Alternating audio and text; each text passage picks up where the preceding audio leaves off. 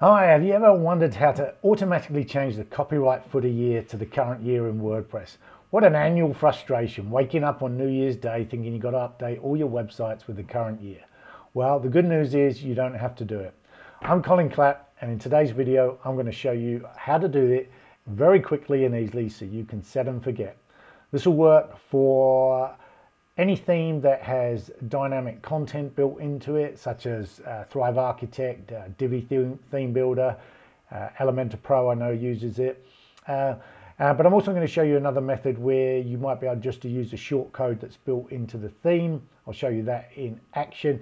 There is a third way that uses some short snippet codes. Doesn't always work because it depends on your theme, but I'll let you know about that and then you can move on from there. So let's dive in straight away. I'm using the Divi Theme Builder, so we'll show you how dynamic content works in Divi, but you can put to bed this annual updating of your copyright footer as of now.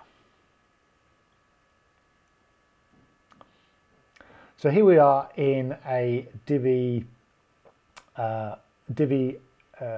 enabled footer area. Now, as you can see at the bottom, we've got two copyright areas and they both say the same. So I'm going to just go behind the scenes and show you how they're put together. So this is in the editor. This is the Divi Theme Builder and we're in a global editor area. So just go down here, hover over these two. So you'll see these little grey boxes represent they are text modules. And this one here, if we open it up, what you should see is we've got a little text editor over here and we've manually typed in the correct information as of 2020. And it hasn't updated because we haven't manually edited it. If we go to the second one, this one is using dynamic content. So you see, instead of it coming up with a text body, it has come up with this current date dynamic content. So we're going to remove that dynamic content just so you can see how you do it. So here we are in the text editor, but you've got this little box over here, use dynamic content, and that lets you have some options that integrate into the dynamic nature of the site.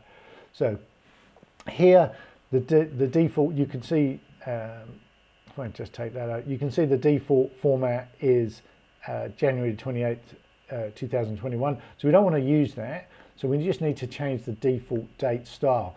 And we just want the year. And the way you do that is you simply just put in either Y, lowercase, where you'll just get 21, the last two digits, or you can put in capital Y and you'll get the whole year.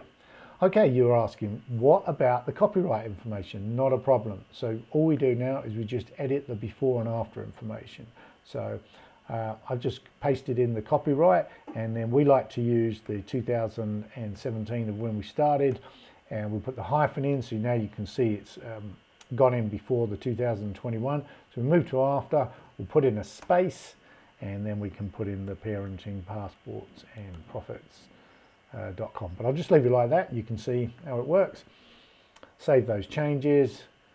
We'll come out of that. We'll just save the global editor. And if we refresh that page, what you should see down the bottom is brand new dynamic content. So as I say, when you wake up on New Year's Day, you no longer have to think about this manual update across however many websites you may have. Okay. We've got another staging site that's using the Divi, using a Thrive theme. As you can see down the bottom, this is got 2020. That is a manual insert, and I'll show you. This is inside the Thrive themes layout area, and you can see down here footer copyright text where it is the text is displayed as 2020, where it is handwritten in. But Thrive theme lets you insert a little shortcode, and in this case it's still a Y, but it goes inside the squiggly parentheses. So I'll just put that in and put the Y in, and there we go. And if we save that and we refresh that page, we should see we have both. And this is just a staging site, so I'm not trying to make this pretty, or I'm not too worried about it all staying perfect. I just wanted to show you how it works. So there you go, 20 and 2021, with the one on the right hand side being updated automatically as a result of using the short code. So I'll just show you one other way you could do it, but it doesn't work with the themes I have access to. But depending on your theme, you can sometimes insert code such as the Y or the current year inside square brackets, or like this, or like this. Now, I've experimented with this in this staging site's 404 page, and what you'll see is that it doesn't work in that area. So it works in the footer area, but it doesn't here. So, but depending on your theme, these code snippets can sometimes work. And how you might be able to do that is in the appearance area, go to customize, go to your footer area. I don't have access to that with this theme, and so it's a staging site. But so you see in this theme, the footer option is not there. It's just because you do it in the theme options. But in some themes, you will have a footer option here, and that is where you can plug in some of these short codes that you're seeing there. Okay, so hope that made sense. And now you know how to automatically change a copyright footer year to the current year in WordPress. Hopefully you can take benefit, make the most of that, and enjoy your New Year's Day without having to worry about updating your websites. Okay, I'm Colin Clapp, and I will see you next time. Take care now.